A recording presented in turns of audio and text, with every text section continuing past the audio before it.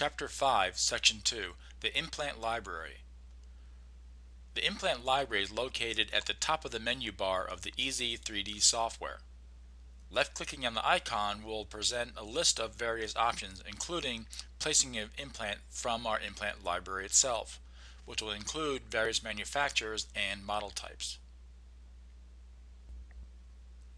The implant library of the EZ3D software can be customizable to include any combination of 37 different manufacturers.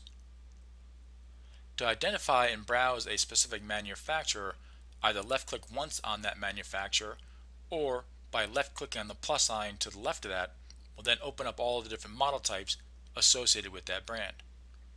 To scroll down through the various model types, simply left-click on the scroll bar on the right-hand side, left-click on the desired model type, and then from there, choose the implant system you plan to use. Left-click on it once, left-click Insert, and then place the implant either perhaps in the sectional view here, panorama view, or even the 3D view in the lower right-hand corner. To insert multiple implants of the same size, left-click on the implant icon, navigate down to the second option that says Insert Multiple Implants, and from the library we can then choose the manufacturer. In this case here, we'll continue working with BioHorizons. Left-click on the plus sign next to that to expand our various model types. Choose the model type and then the size from our list below. Click on Insert, and then we can place multiple implants within our scan. Left-click here, left-click again, and so forth. If we wish to manage the implants that have already been placed, left-click on the icon that says Implant, navigate down, and then left-click on Implant Manager. From here, we can then see all of the various implants that we've placed so far. If there's an implant that you wish to change or remove, simply highlight it, left-click on Remove, and that implant will then be removed from our scan. To hide an implant, simply left-click from the list, left-click on Hide, to hide in case you want to place multiple implants in the same site. To show them again, left-click on the same implant again, and then left-click on Show.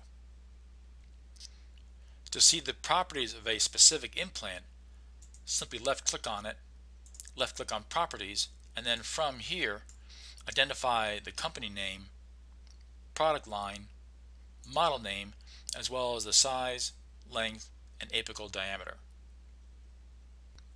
You can also add an abutment as well by left-clicking on the Add Abutment icon, choose your abutment style, specify a custom size, and then left-click on OK at the bottom.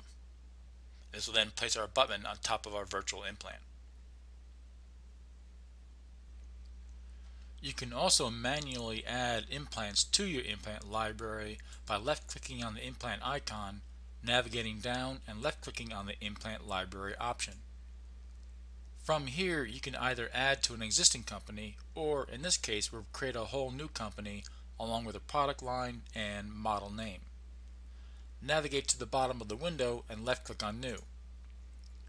From here, we can then specify the name of our company, specify our product line, and then specify our model name. Below, type in the diameter of the occlusal end of our implant in millimeters, type in our length, and then type in our apical diameter.